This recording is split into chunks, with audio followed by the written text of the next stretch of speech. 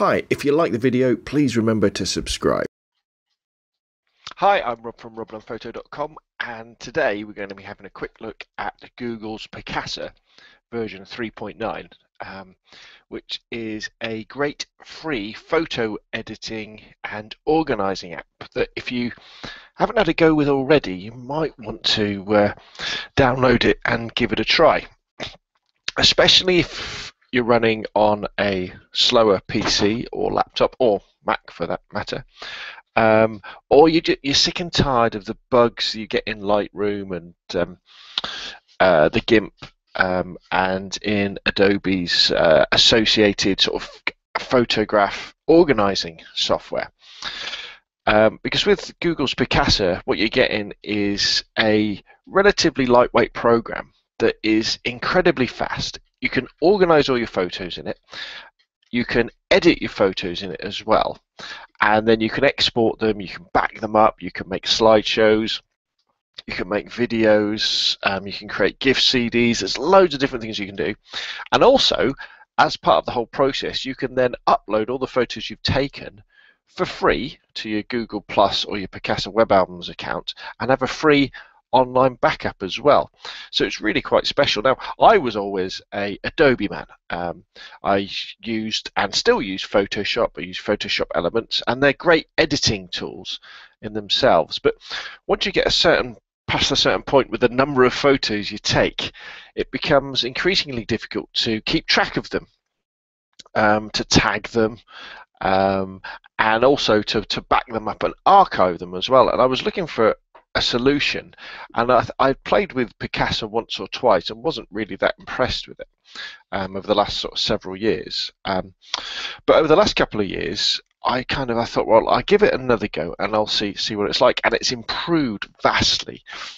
And to be honest, for 90% of my photo organizing and editing duties, Google's Picasa is really more than good enough. And I'm sure if you give it a go, you'll be really surprised about it, because as I said, because it does run incredibly quickly, even on older PCs and laptops as well.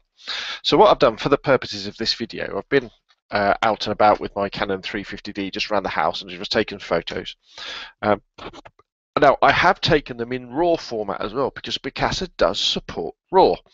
And then what I'm going to do in a moment is we're going to flash up Picasa, we're going to transfer the photos across, and I'm going to show you some of the basics things you can do with editing and tagging. And then what we'll do is we'll go right through to kind of exporting some photos. And then you can do what you want with them from that point.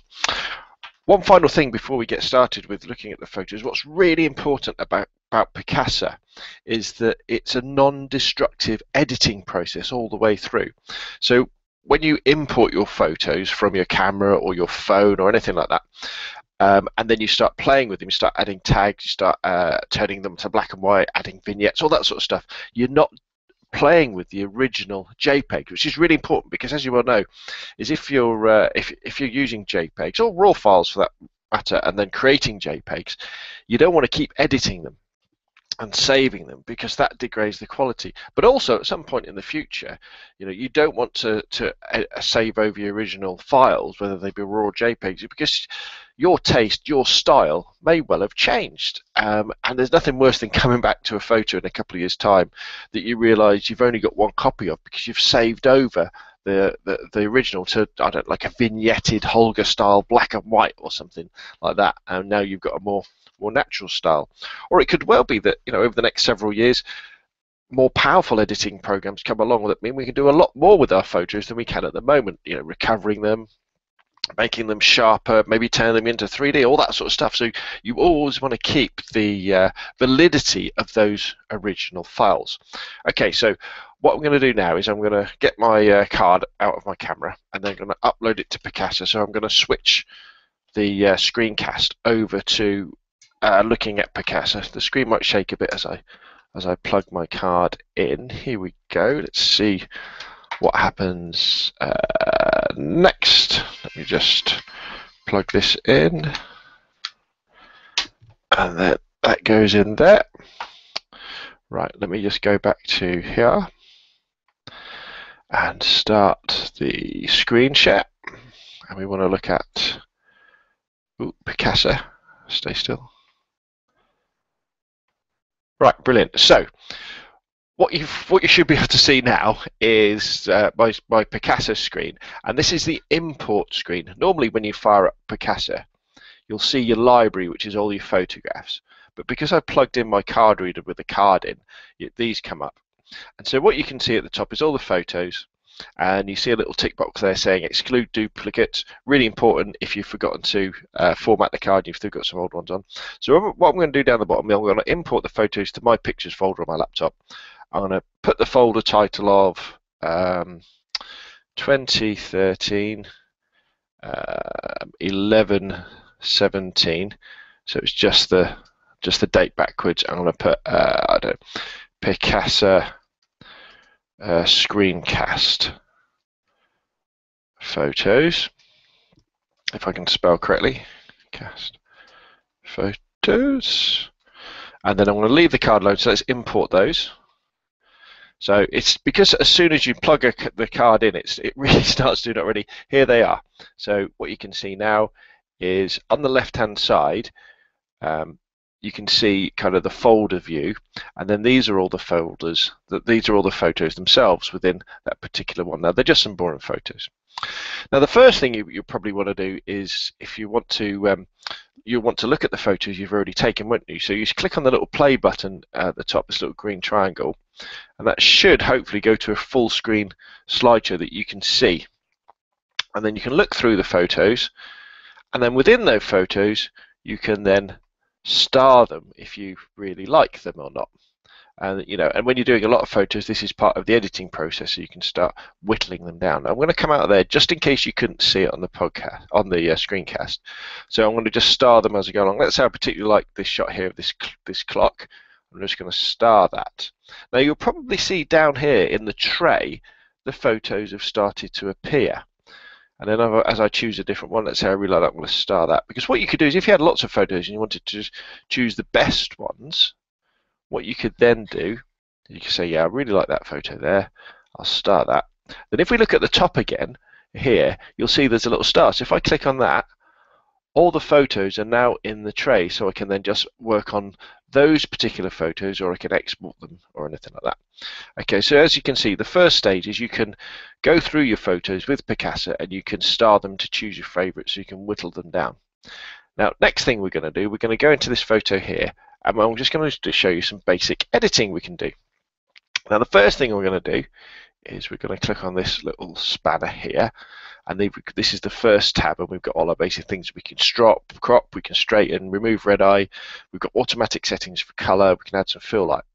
And the other thing we're going to do is here is up by this right arrow, I'm just going to put the two pictures down right by side. And what we'll do is I'm just going to do that. Now you might see it selected. So when I do any editing now, it's going to be applied to this photo of the clock on the right, but I can still see the original, which is really important, so you can gauge where you're going to. Down the bottom, you'll probably see I can zoom in, look at the photos much closer. I can choose the level of zoom.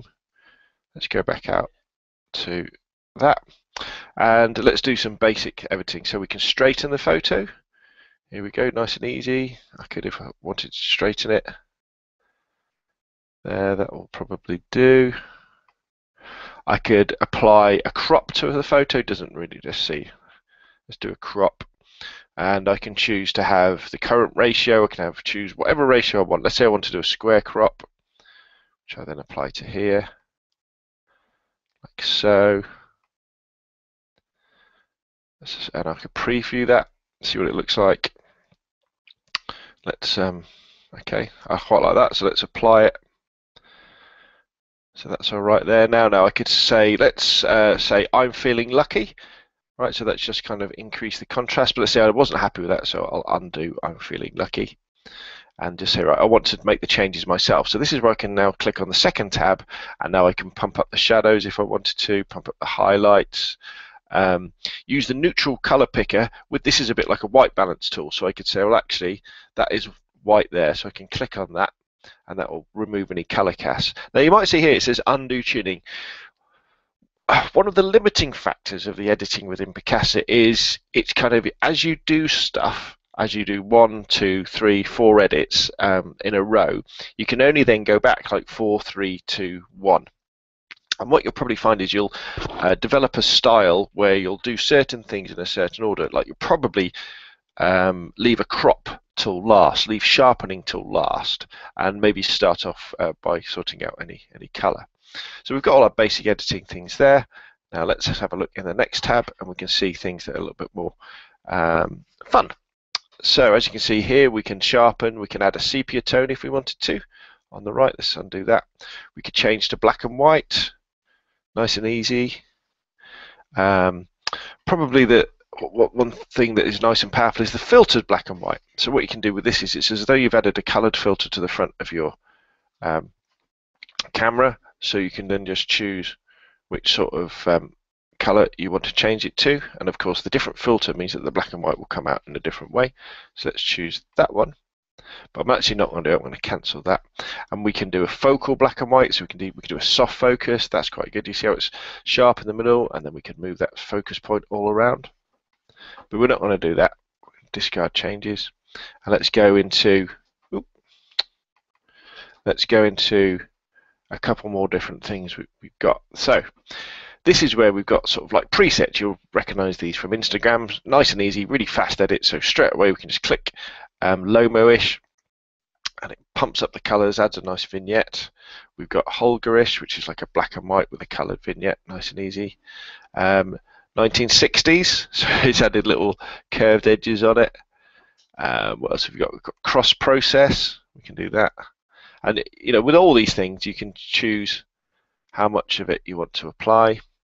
What else? With cinema scope, that's good for action shots. Actually, you see, it's kind of faded it out and added a black border.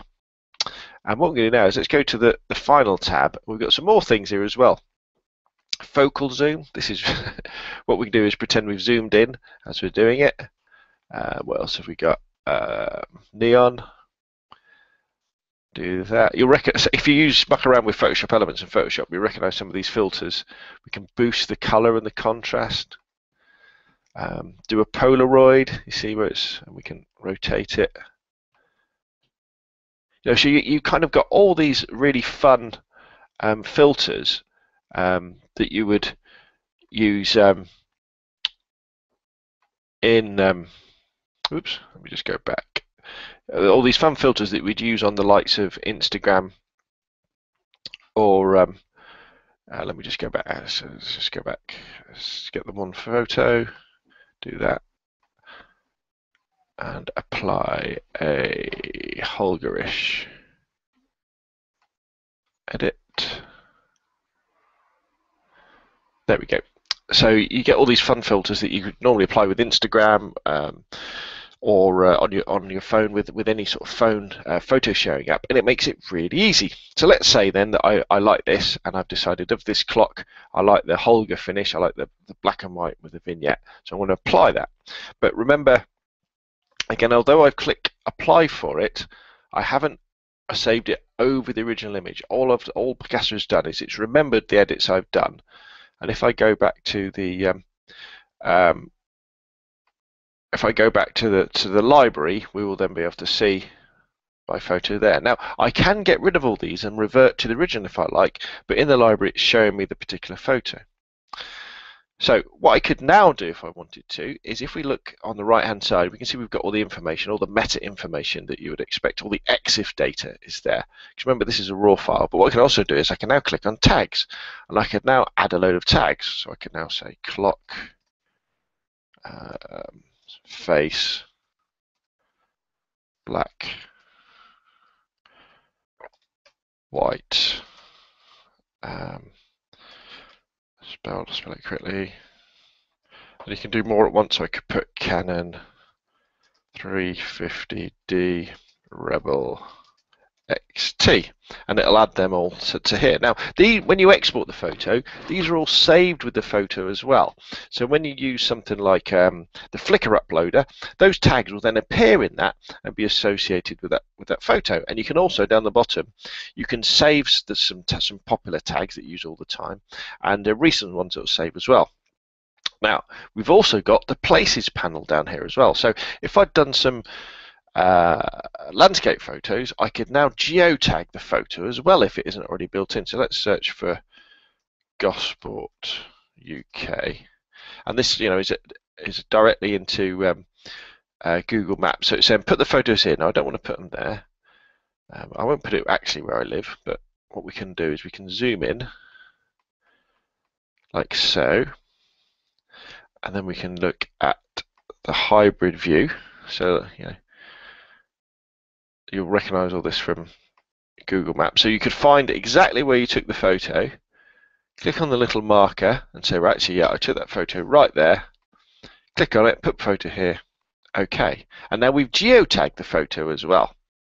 And then finally, if there was any people in the photo, Picasa is able to scan the faces, recognize them, you can tell them who it is, and it will go through your entire library and face detect everybody so you can associate people and tag them in there as well.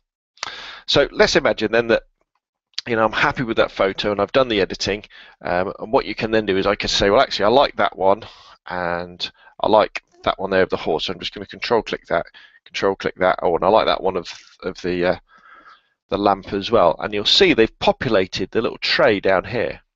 So what I can now do is I can now say email these photos to somebody and it will squash them down. I could print them out, I could share them on Google Plus, and probably the most common thing you'll want to do then is you'll want to export them and save them, perhaps say as JPEGs. So because remember these are raw files, so all I do now is I click on export, and then I can browse and choose where I want to put them. So let's have a look. I want to put them in my pictures folder, and I want to put them in the screencast photos. I say OK, and it's given me some, so I can use the original size. I could resize them if I wanted to. I can select the image quality. Remember, again, when you're converting RAWs to JPEGs, always save at maximum quality. I could add a watermark if I want, so I'm just going to say, right, export those. So it's exporting those pictures out. So now it's rendering the RAW files, creating a JPEG, applying those edits, and it's saving them as well. And then it automatically pops up with a folder, but if we stay within Picasa, if we go down here, I can see I've got exported pictures folders now. If I click on that, and here are my photos. So what I could now do is that's physically on my computer in my photos album. I could now upload them to Flickr or Facebook or anything like that. They're all there, good to go. One thing I'll mention just before we finish covering these sort of basic edits is what you can also do. If we go back to, say, I don't know, that picture there, I could, if I wanted to, do all these edits and everything.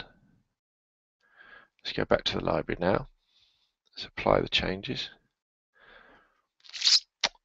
And you've got File, Save As. Now this is really important because, again, when we're working with JPEGs, we know that every time we save them, we might well find that we're degrading the quality if we're editing them. So what you can do, you could also, sorry, let me do that again. There we go, save as a copy, so we could save another one that way like that, and we can also export them to the folder that way. So it's really important, again, it's showing you Picasa's power in the fact that it's always trying to make sure, and it will make sure, that you don't delete or go over your original images, so your original files are kept nice and intact. Another thing I want to show you as well before we go is if you right click on something, you've got open with Picasa Photo Viewer, or obviously we could open it with Photoshop, and especially if you click on locate on disk or copy full path. Actually, if you click on copy full path and then open up Photoshop and then paste that into the open file dialog, that will open the file straight away.